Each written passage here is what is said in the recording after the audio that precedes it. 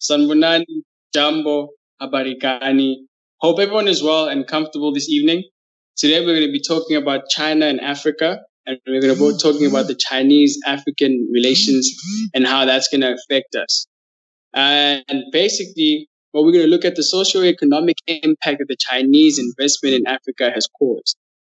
To start off, I'm going to read a passage. It says, the role played by the Chinese government and companies in the socio-economic impact, China's activities in Africa are often characterized as evil when they are seen as representing China's selfish quest for natural resources and damaging Africa's fragile efforts to improve governance and build a sustainable future. However, they are characterized as virtuous when they are seen as contributing to a foundation for long-term economic development through infrastructure projects and revenue creation. And then in order for us to carry on and understand what this notion means, we have to understand that we're first going to look at how foreign direct investment in Africa was done before China came. So we're going to look at the World Bank and the IMF.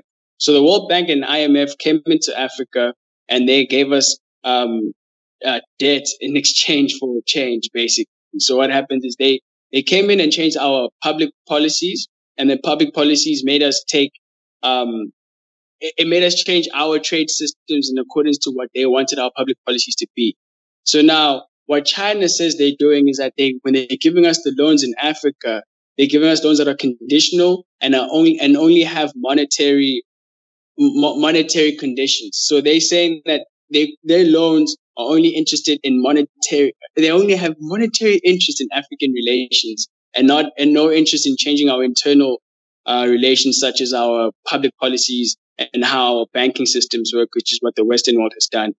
However, it's important for us to understand that in this situation of us accepting the Chinese loans, there has been an increase in the debts that most African countries have received.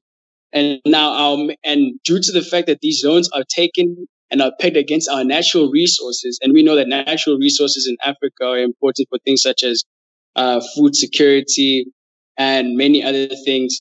The narrative for this discussion is, how do we as African countries go about looking at these loans, and how do we respond to them? Following questions that I have that I would like us to discuss for us to build the narrative about the loans and understand what China is doing in Africa. Firstly, we have to look at loan transparency, look at loan reduction, loan suspension, and loan resolution. When you look at loan transparency, right, the main aim of loan transparency is we're looking at how do we deal with the transparency of when we as African countries, when we receiving the loans. There are activists in each country that want to know what the contracts of the contracts of these loans actually means. So how do we as Africans build a narrative where the activists in these multiple countries can say we want to know everything in the state of affairs in the loans? So I don't know. I'm going to ask you, or do you want me? I'm going to ask you what you think we should do. Okay. On the activists who want to know, like, what's the situation of the loans. So, for instance, I don't think that's very effective, if you ask me. I don't think it's very effective what activists in one single country are doing, like trying to get the terms of the loans, because other than giving the public information on what are the terms of the loans, it doesn't change the situation of what terms China still keeps wanting for countries to sign on to. Because what the activists seem to think is that it's the governments of this country who intentionally go after signing bad terms for the loans. But what I wonder is, or what really my question is it because the governments of these countries intentionally want to sign bad terms for the loans? Or is it because the governments of this country really have no option but to sign on the terms of those loans? So I think the discussion about what activists are doing may slightly help, because it will just expose any kind of fraud that there might be in the government decisions. It might expose that. but it doesn't help to make the terms of the contracts better. I think that really can only come from understanding why it is that China is asking for these terms, because the governments are signing on to the terms, but it's because they're signing on to the terms that China is asking them to sign onto. So the question is Africa, do they have the bargaining power not to sign on those terms? Or is it that they are pushed, they're in between a rock and a hard place, and those are the only terms they have to sign, So really, that's what I think. But I agree if there is maybe activists throughout Africa that might help build a greater bargaining power. But yeah. I think more so for me, the reason why that question is important is because the transparency part of it is that what we're trying to say is there has to be full, closed understanding from the people in Africa. The same way we can know about common news on like the media that we see every day, we should be able to have a Bloomberg in Africa and a Bloomberg that's strictly actually focused on these China-Africa relations, because when we're passing legislations, we know that there's white paper and all that stuff. So it's always great to have the communities active in things that are going to help them. You know what I mean? Mm-hmm. So, and in us raising the awareness and saying, no, the communities, it's not about, I don't know. I think the word activist makes it sound like we're saying we want people to go against the narrative, but it should be just to build awareness. So then that people actually understand that in this situation, that what's happening right now, our presidents are going to do this, this, this, and that. And then from that, the people are given the ability to say, no, we don't like this, we don't like that, we like this, we want this from this, we want that from that. And that just builds an understanding of more sovereignty. And then the question of, I think you asked the question was, are the presidents are they in a rock, between a rock and a hard place? I don't know how the saying is, but that thing is, it's the whole idea of like what the aspect that I took from it. It's a double-edged sword, because we understand that in order for Africa to move forward at this stage that we are at now, we have to go look at how did China, such a big country, right, in itself, that has way more people than most countries, and it was also divided. How did they come together and grow to such a big economic superpower? Because I know that we don't want to follow their social plans, because I feel like it's very restrictive. Because we know from what we've learned that censorship and all that stuff. Like, I don't think we want that to people in general.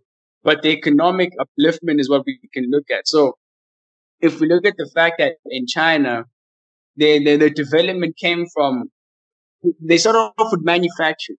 So when we look at the idea of manufacturing as a base for African countries, we know that we have high poverty rates, right? So when we have high poverty, we want to create the easiest jobs, and the easiest jobs that we can create for a lot of people at the time is we're going to look at like manufacturing jobs. And then what the manufacturing idea does for us is we go beyond just creating the jobs. We start creating the idea that no, us as Africans can now start building made in Africa or Africa by design. And that becomes a brand for us as Africans, because now we have the manufacturing capacity. And then from having that Africa by design brand, from there we move on forward and we say, okay, cool. Now that that's happened, we encouraging Africans in Africa. Yeah. So that's why the transparency is so important, because when you get because everything has to grow from the grassroots. So transparency says to every individual who can watch the news, or every individual who's interested in knowing what's happening and knowing that there are jobs that the Chinese are going to give us, or there's the loans that are coming on this, and they're going here.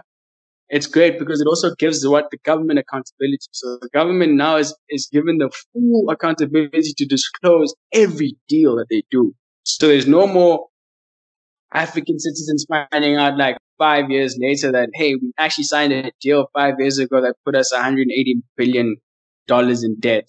That's what I feel transparency is so important. And mainly that because the tough thing for us to understand right now is Africa is in a position where China is here. We've signed the deal, right? Yeah. Everything's happened. So now it's like, let's get it way more transparent than what we have done with the World Bank and the IMF, because what they did to us has set us back so many years. I mean, they have us importing food from other countries that we know we don't need. So it's like we don't want those same mistakes anymore. So in order for us to build more sovereignty and for African people to get more engaged in the African economic system, we need to build a system where even a person, I hate to use the term, average and isn't engaged knows that what's happening between Africa and China.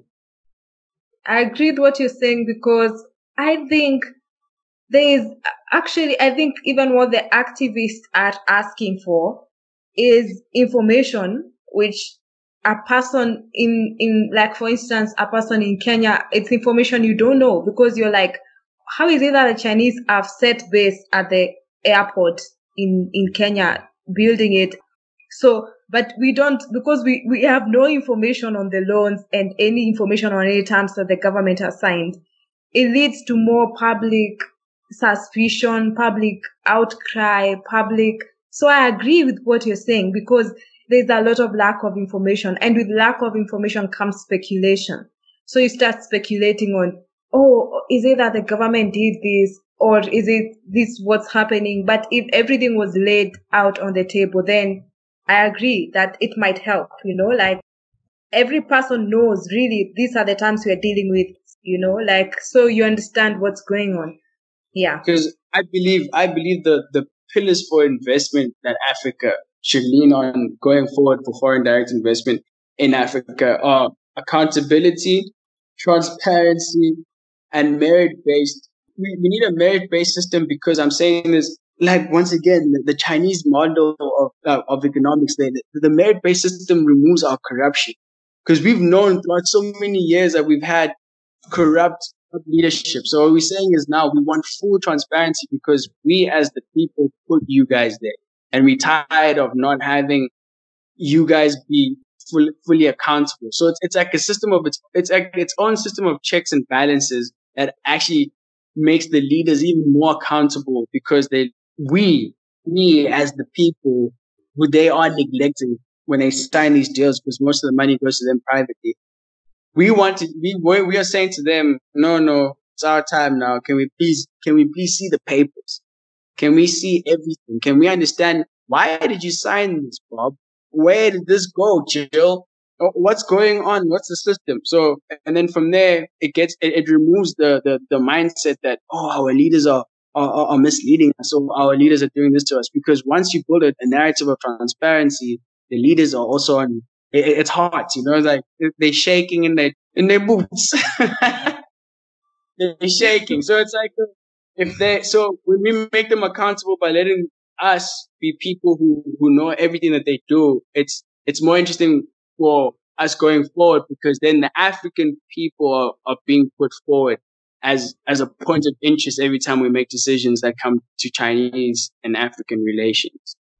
Something interesting that you've said is that, which I'm not sure, because it sounds like governments through Africa are the same. It's almost like we come from the same source, like whether it's Nigeria to Ghana to Liberia. There's something that goes on where it almost sounds like the people in government will sign a deal so that they can get some benefit out of it. Like there's a true lack of accountability for leaders in Africa. It's almost as if there's a training on how not to be accountable, because it's a common narrative. I'm not sure where they learned from, but the situation of Kenya in about China and the terms, you can copy that and it will be the exact same situation in Tanzania, the exact same situation in Congo and everywhere. It's almost as if we have the same school where all governments in Africa go to get trained on how to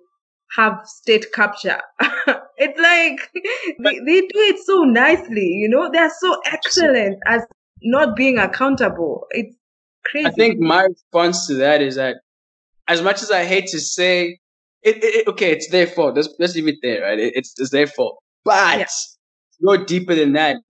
Okay, before I get to my full point, it's their fault because at first what they do is they don't inform us fully about all the decisions. So when it comes out, then we get angry and be like, yo, state capture. So that's why, once again, transparency. But another thing is, we also ourselves as people have to blame ourselves for being misinformed and not wanting to engage in the topics and in the things that are happening in Africa. Because what happens is later they will say, oh, all of this information was out there, you just didn't go look.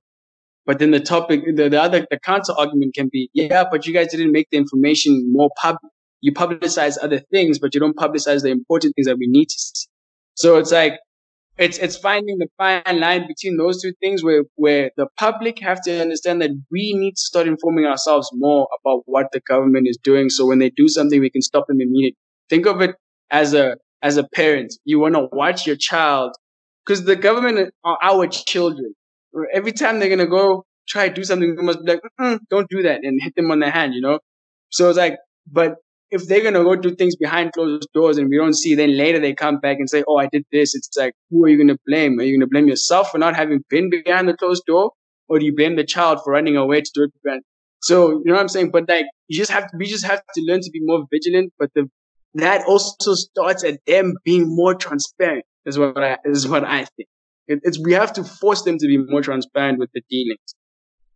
And I agree also in the first statement you made about like having a strong, almost African activism, because the situation is common throughout most of the African countries. There's lack of accountability and they'll publicize information that is irrelevant. But what's relevant, you only hear about it when there's an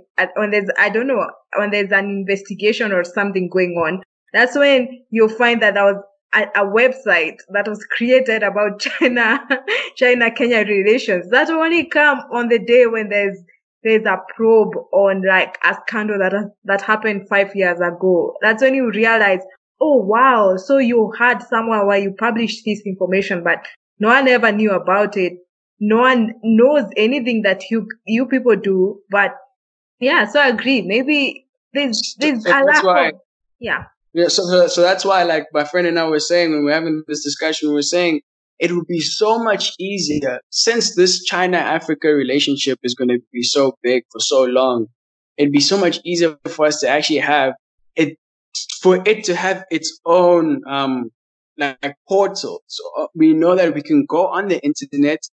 Each country will have its own portal, and then you can go into, let's say South Africa. I'll go, and it will update me to the latest China-Africa relation discussion that's happening now, regardless of when it is, and it should have a track list of all of that information, so we can go as far back as the first one. So we can, because now all the information is being put on a public path, and then now both the government can say, no, we gave you all the information you guys want. And then we, the people, can also say, yeah, you guys are right. You guys did give us. So now it's like, when we complain, it's because we were lazy and not because our children, which are the government, are not hiding information from us.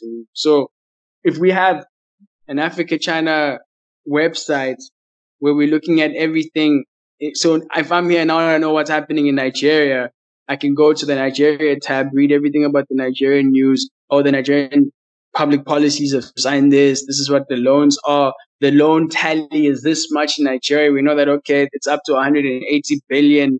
And in South Africa, we have 80 billion.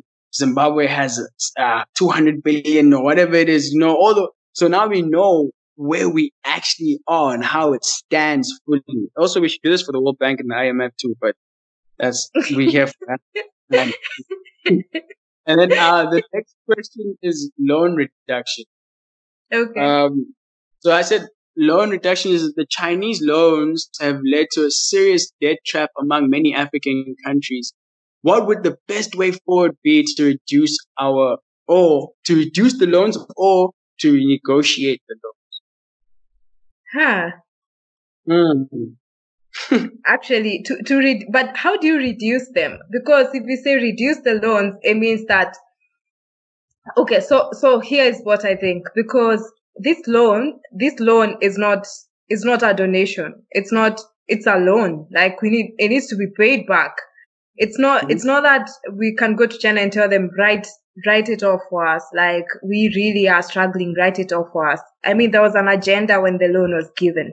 The agenda is that I'm giving you money and China is going to get something out of it, whether it's interest. But in most cases, I don't think it's interest that they look for. Well, there's interest, but there's an agenda behind it. Like, they're just not giving loans. If it's like the Belt and Road Initiative, it's that you're getting a loan so that maybe the airport is constructed, but it's because there's the Belt and Road Initiative that China is looking to establish, So when you say reduce the loan, that come in to write off the loan. It means that Africa, like if it's like Ghana, if it has a loan, Ghana needs to pay back the loan to reduce it.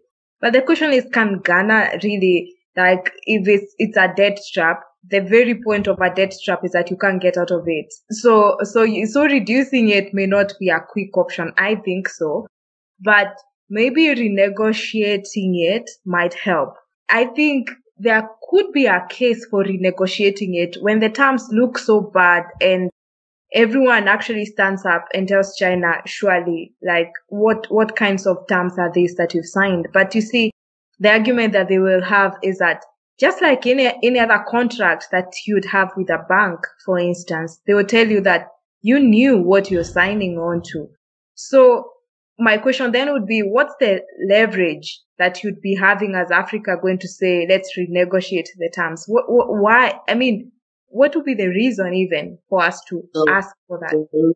I remember we had a discussion last year in the class. Remember when we were looking at that, some of the loans come with deals, right?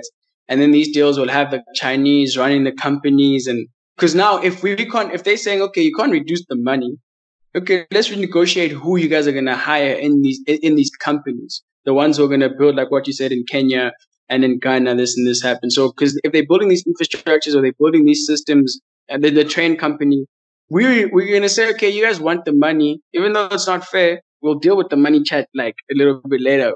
We're saying let's renegotiate how your employment structures are gonna be. If you're gonna build in Africa, we want you to hire 80% African employees, and your management must be 70%. But then when you give us managerial roles, don't give us the roles that do not make sense. Make it a role that we know that you're gonna leave us with, because you're gonna leave us with a skill set that when we are done with that whole situation, when you guys can leave, we don't have to ask you guys to help us run the system again. Because while we were employed by you in that system at the time, we were learning how to run that thing ourselves. So we're learning to teach ourselves to be sovereign in these manufacturing companies that they teach for us. So it's like, don't build and then send your people to come work in here and then make our people work as the labor force only. So it's build.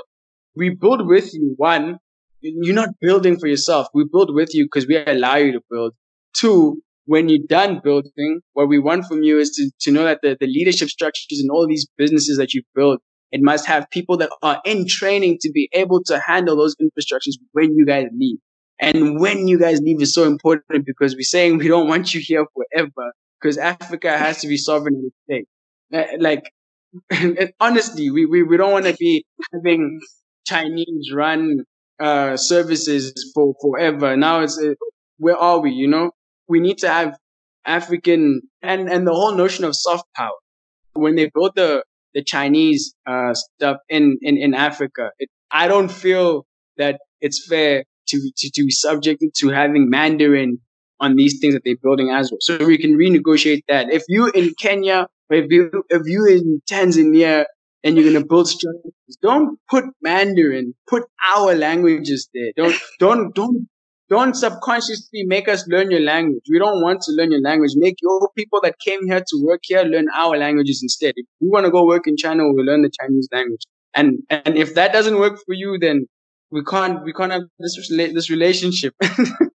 Since you said like the reduction process is very difficult, like what you said, it's once ink is put to paper, it's very hard to go back from it. So renegotiation is we changing the whole soft power and hard power system. So we're saying don't come with your indoctrination also of a Chinese system in terms of social system. Okay, the one very interesting thing when you're speaking and saying that we'll ask China once they finish constructing and they leave, they should leave us. The assumption is that they are looking to leave, but I don't think they are. I think in this whole agenda, like especially when they decide that they want to start the Confucius Institute, I don't think and the reason why they're using this soft power in teaching their language, I think they're very clear on what they want. They want to integrate even in the culture sense to Africa. So once they finish constructing, for instance, the standard gauge railway in Kenya, then they leave and they leave us to manage it. I don't think they are looking to leave. I think they might leave the standard gauge railway for us to run it, but I don't think they are looking to leave. I think they are looking to settle in. I don't know. I think so. That's why they're trying to export their language and such things to us. The idea of them not leaving, should the African countries at hand not be able to pay back the loans within the given time? What are the alternative methods that we should look at in order to deal with the situation? So, like what you're saying now, right? The only reason why I understand them why they would be staying for so long is because we've been indebted by these Chinese people and the Chinese like businesses and companies to a point where the loans are gonna go for the next 50 years, to the point where they're gonna reintegrate. They're gonna be in our society to a state where we like, no, it's not China, it's Africa. So when we do the loan, because every contract can be reassessed. And also, that's why us as African countries, I feel it's important for us to tighten our leadership in terms of us understanding that when we accept this foreign direct investment, we must also understand that how is it easier for a Chinese person to come into Senegal, but then it's hard for a South African to go to Senegal. You know what I'm saying? It's like why are we choosing who we want in our borders easier? It's like when I have to apply to go to Europe, I have to get a Schengen visa. I have to get this visa. I have to get that visa. I have to prove that I don't even have COVID-19 before those. You know what I'm saying? It's like, okay, it should be the same process for them. People who are not African should have the same level of difficulty to live in Africa. And then the preference should be Africans first, people outside of Africa last. And by African, we also mean the Africans that are outside of Africa. You know, just to clear that up. And then, because that's what's going to help with loan resolution. When we come and have alternative methods saying, no, we don't want you guys here for this long. Not that we don't want you here for this long. We're saying that we can't rule our economic system for such a long time. We're not permitting this. I agree with what you're saying. Maybe it's because we have once you're so indebted to them, you really have no option of saying do not construct a Confucius Institute. Like Confucius Institute, the one that they constructed in Tanzania, I think. So Tanzania houses like a really big Confucius Institute. What's happening is that you have debt, you're not able to construct maybe, let's say, like the port. So they construct the port for you, and then they ask in exchange, when we set up the port, can we also set up a cultural center for ourselves here? So I think there are two things which are tied into that. There's the debt, but then there's also the term of the debt, which is that we are giving part of the African land. Like there's a permanency which we are giving in exchange for the loan that you are getting. You're getting such a permanent almost like it's like a transfer of culture in exchange for a transfer of money. So we are getting money and we are giving in exchange, because we don't have money. We are giving in exchange such a permanent thing that's going to alter the culture and that's going to alter like the society. We can't pay you. That's what you're saying. So we'll take your language in exchange for the money you're giving us. I think there is something in those terms, which is, I think, different from what IMF and World Bank would have done, because I think World Bank and IMF were really looking for money out, like give you money and maybe have their terms which possibly were not to teach you a language or something. Even if I think they are their own soft power, maybe they would establish a military base, and maybe the US will have military bases in different countries for the money that they give. But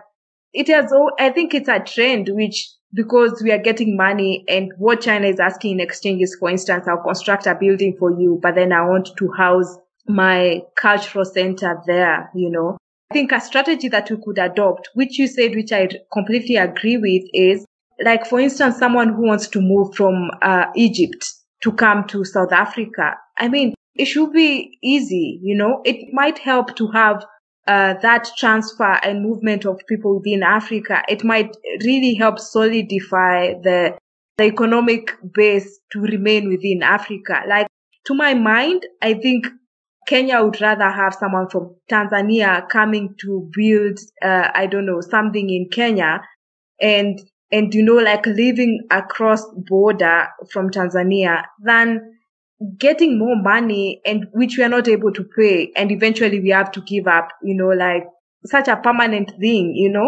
But I agree. But I think for some reason, Africa seems to favor people from outside Africa than Africa itself. I mean, I think we really have to come back and speak, especially about South Africa. It's crazy. Getting into South Africa is now getting harder than getting into US. See, I think that's where the idea of xenophobia springs from. Like, we need to have a whole xenophobia conversation also on this platform. But I think the borderless society is how we defeat xenophobia. Because what is a phobia? Let's start there, right? A phobia is the fear, right, of something. So now the people in South Africa fear the influx of other people from other African countries coming here, because we haven't been exposed to the idea of having neutral borders. Because we know that the main reasoning that most people have is that, we don't have we don't have enough jobs, and then when people come over, they're taking our jobs. So now, if we was able for all African countries to open their borders, and then if there's a high influx of people here, and then we hear, Kenya's booming in terms of infrastructure and they're looking for employment, and there's a lot of people who are unemployed in South Africa, and the market is saturated in South Africa, logically, what are they going to do? They're going to migrate. They're going to move. They're going to go to Kenya, and they're going to go look for the next job opportunity. And then when they're in Kenya, they're going to hear, oh no, you're too late. It's going down in Burundi. So now what happens is, removing the saturation of employment from one area, and we're allowing the whole of Africa to be a hub. So, because now it's like gold mining. If people can hear that, this is the current hotspot, this is the current hotspot, this is the current hotspot, it forces people to move around the country. And that way and what that does, it builds the culture of African people communicating. So now cultures are being, shared. So now we're removing the cultural boundaries. Now you're going to learn about Swahili. You're going to learn about the Portuguese languages and then the cultures. You're going to go and learn about the Igbo and all. You know what I'm saying? It's like, when we have borderless countries, it removes and it allows for better trade.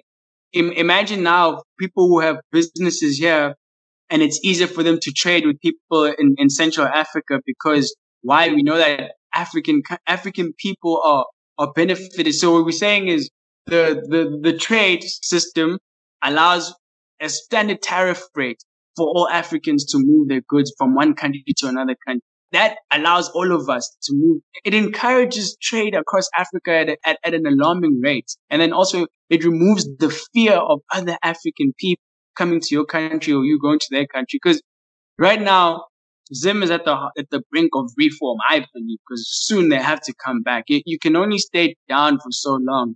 So when the jobs open in Zimbabwe, you're going to find that everyone who's here is going to run, they're going to go back home. And the people that are here are going to realize that the market here is also so hard. The South Africans that are here are going to realize that the market's so hard that there's actually more jobs in Zimbabwe. But now we would have shot ourselves in the foot because we wanted to hate all the Zimbabweans that come here and everything. So it's like, you see, if we open the borders, everyone can move. You can go to Tanzania, you can go to Burundi, you can go to Malawi, you can go find a job there. And then obviously, but that's also theoretical. So, but that's what I believe is going to solve xenophobia. I think we should have that conversation.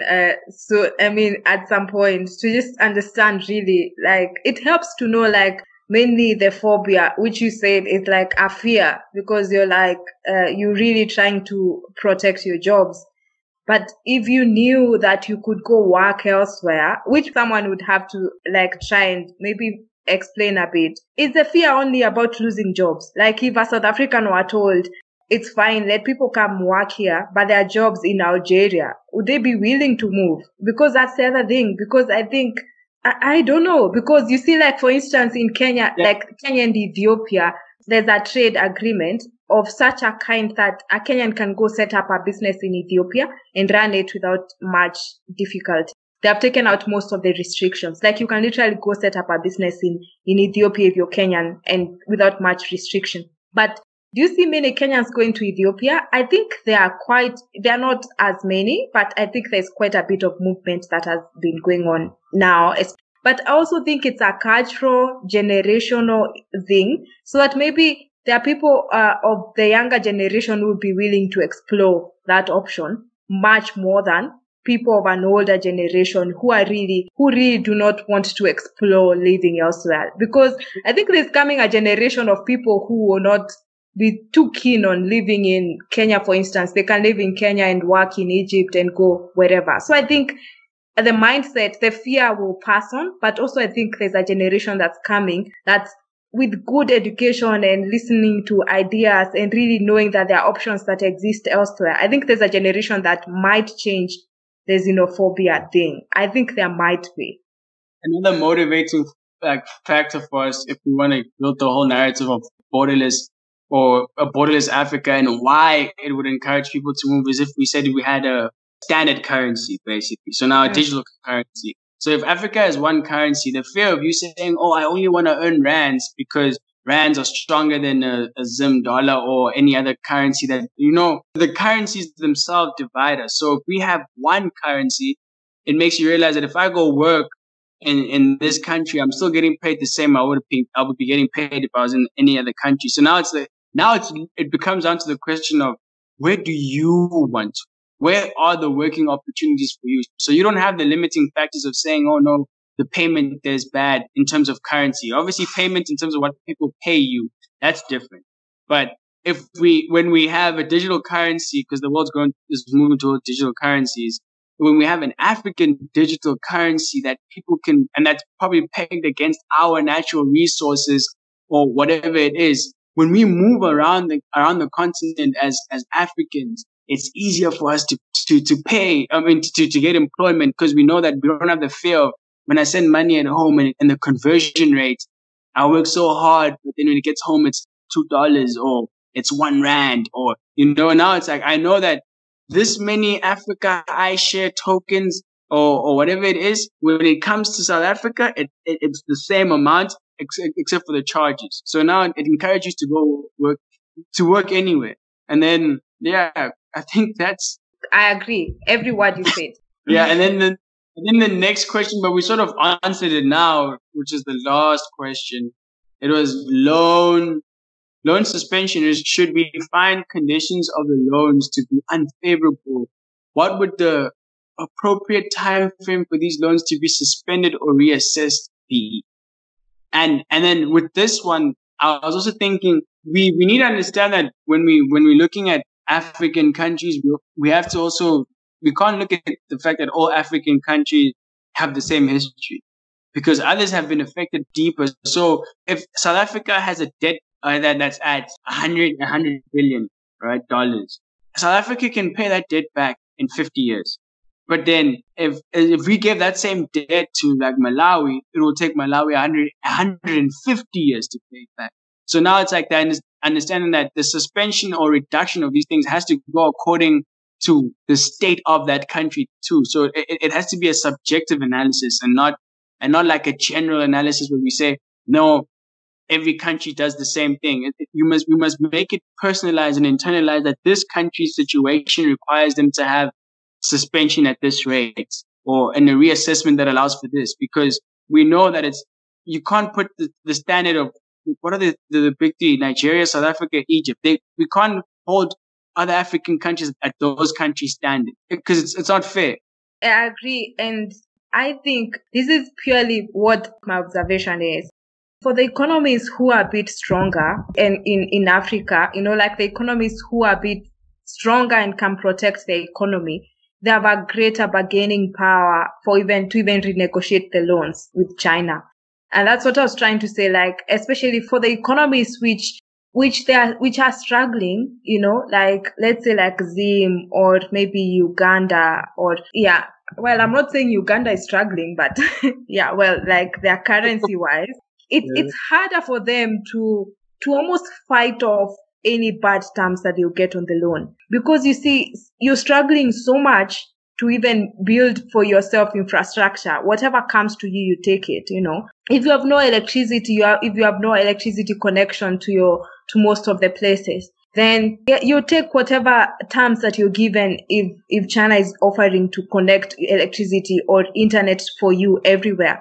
But I agree with you, like the cultural differences and the situations of each African country are so different that one size does not fit all. Like, it's so that now it has to be very customized to your situation. And some cases I think are justifiable if you're really in need of, like the Belt and Road Initiative that for China. There are some countries which it's really benefiting, Like you see a country like, I remember, was it Gabon or some country that it was really struggling for the electricity. They were really struggling to connect it. And with the Belt and Road Initiative, it's helping with the electricity and that kind of thing. So it's difficult to tell everyone in Africa you should stand strong as a country and never take a loan, because the situation is so different. But I think the common thing for all African countries, as much as you're in need, your terms should be reasonable, Like, it doesn't mean that because you're in need, your minds should now be what you give in exchange for the loan. I mean, I think there should be a level of reason in terms for any country. I think so. Doesn't matter your cultural difference.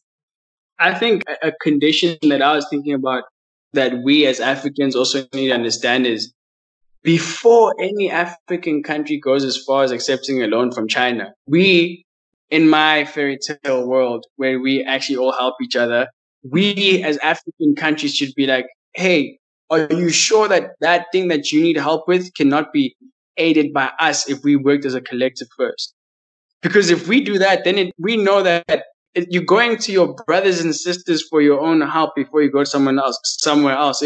We shouldn't be like, an African country, honestly speaking, shouldn't be subjected to going to someone outside of the continent to get help if we are all willing to lend our help to the other African country.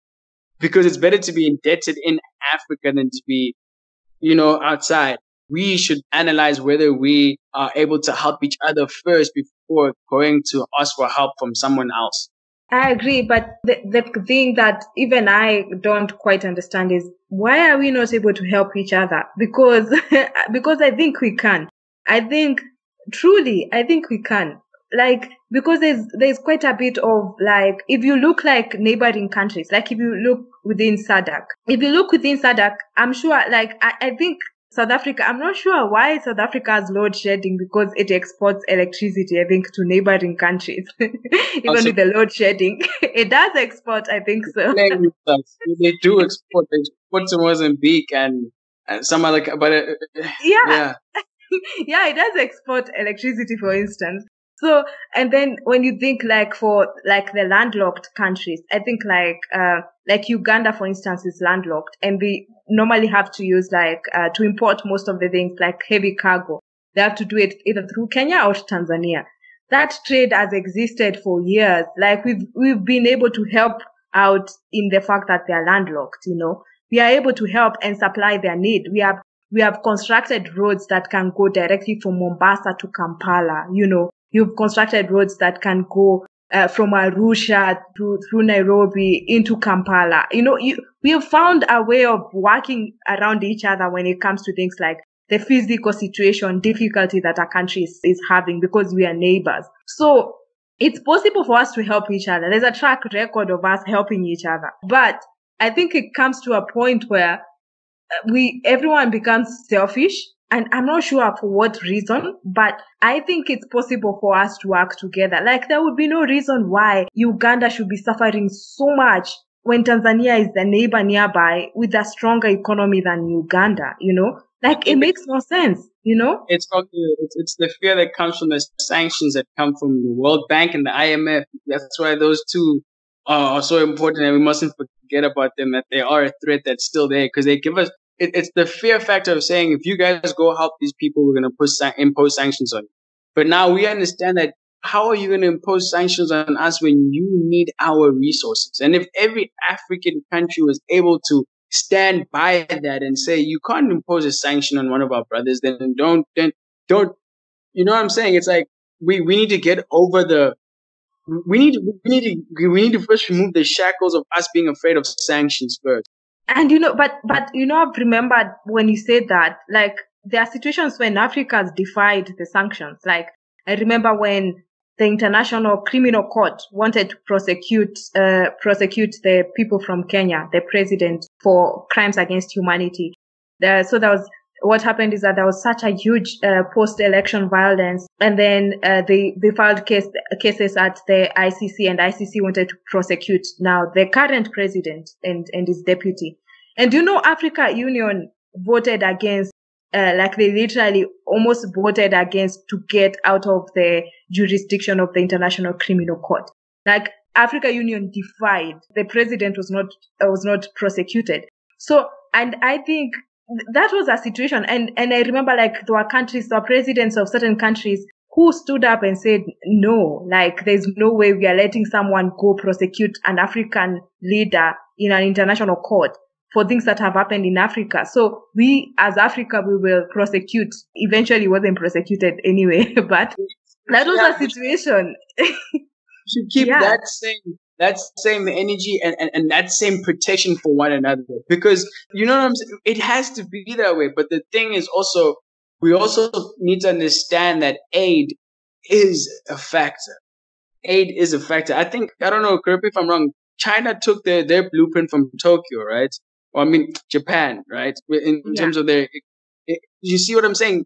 We can also take the blueprint from them and apply it for ourselves. It shows you that we just need to adapt, and the aid comes, but we're saying that aid should not be aid that cripples any of us, because we're tired of being crippled when we know that everyone needs us, but we're the ones who are fighting each other or restricting each other. It shouldn't be that way, is what I believe. We should, like what you said, stand, and then the African Union actually needs to become an African Union that's present, and people know that there's an African Union. It should be everywhere and known that don't mess with the African Union, you know? Yeah. Because like, I only took the African Union serious once I was in varsity, because I was like, but then I knew there was a European Union from high school. Mm-hmm. You see, that's how important presence is. We need to have a presence in terms of our advertising of African things and the African public and the African political systems, economic systems.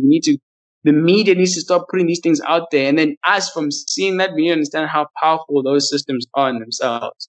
Yeah, I completely agree. One really amazing thing I found out the other day is that the East African community, what they've been doing is that kids who are right now in, like, really, I don't know, grade 4 or 5 are being taught the East African community anthem, the East African community values, the East African community. I was shocked, like, there's an East African community anthem which kids now sing, which I've never heard of. And all African countries should it should be a requirement that we all learn, let's say Swahili, or what was the other language, Katie? Swahili or Lingala, or, you know what I'm saying? I don't know if that's Swahili. Because now we know if I go from point A from here to Morocco, I know that I'm going to speak Swahili and I'll be understood. The same way in China, all speak Mandarin, or obviously there's different dialects, I don't know, but we should have 2 or 3, because I know that Africa is vast, so we have like the East, the West, so we should have 2 or 3, and those are taught. But Swahili, for me, is the most important. So we walk around knowing that I don't get lost when I'm in Sudan, or, you know, the communication, like what you're saying. And then from there, it spreads the culture of being African better. Yeah. So I mean, I agree. Like, such small cultural differences, because why would we be learning a language from the Confucius Institute, but we can't learn Swahili? You know, because if China is able to like transfer its language, and people like kids possibly will be learning Mandarin as a language, like why can't they learn Swahili, or why can't they learn like Lingala or a different language, like why can they not? And what you're using is the blueprint of China. The blueprint they are using is to bring their culture and their language to us. Why can't we have like an African language, borrow the same blueprint, and have us also strongly, like strongly building a common language, a common currency, it just psychologically helps. I think it's quite wise that the East African community decided to be teaching its East African anthem to kids, because a child who is growing up right now, my nephew who is like maybe 8 years, was telling me details about the East Africa community. And so I was like, why do you know them? Then he told me that they are taught in school right now, and he needs to like know the anthem of East Africa. So to his mind, he's growing up knowing not just about Kenya, but he's knowing that Burundi is a country where, it is a country which is common to me. So in his mind, he doesn't have Kenya in his mind. He has the East Africa, 6 countries to his mind, at what he looks at as his, and if a kid were to ask, why Swahili, we can say to him, no, did you know about Bantu languages? Did you know about Nguni languages? Then now you're building the culture, because the kid will be like, whoa, what is that? So now it's like, oh, Bantu languages actually range from this: Xhosa, Siswati, Zulu, Swahili, Lingala, all of. When I say Nalingi, you must know I'm saying what I'm saying. I think I love you, right? If I'm saying Minataka Wewe, you must know I'm saying I love. If I'm saying Asante, I'm saying thank you. All of these things, we must understand what it is to be a Bantu speaking person, because language is how you spread culture, in my understanding. Like, because if you can get a person from a young age to be interested in being bilingual, or learning more about languages instead of learning about foreign languages like English or anything like that, and you teach them. But yeah, that's what I'll say. That's it. But also, this is recorded. Yeah. I'm going to say my goodbye, and I'm going to say to the Africans who are going to hear this, Minataka Wewe. That Swahili is wrong, but Oh, with the game. That Swahili is wrong. And I was so confident. But you see, when you try, now I can go learn. You know what I'm going to do? I'm going to go learn, and then next time I'm going to say it properly when we have the conversation again. What is the right word? That Swahili is so wrong. I don't know where to start correcting it. It's like I will have to edit out. It's not.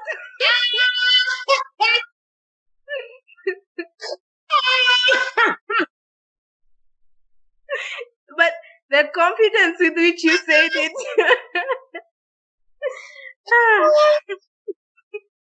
I said it with so much confidence. Right? No, but okay. It's okay. It's okay. The fact that you tried it, it's good enough. Wait, that's so funny. It's actually funny. Just ask someone who speaks Swahili. Just go say those words to them. I'm gonna go ask them. Actually, and then next time when we should have the part 2, and then I'm gonna actually give a closing message in Swahili. Okay, cool. We will, when we do that next time, when we have this China conversation next time, we will agree on when to have it next. And then, yeah.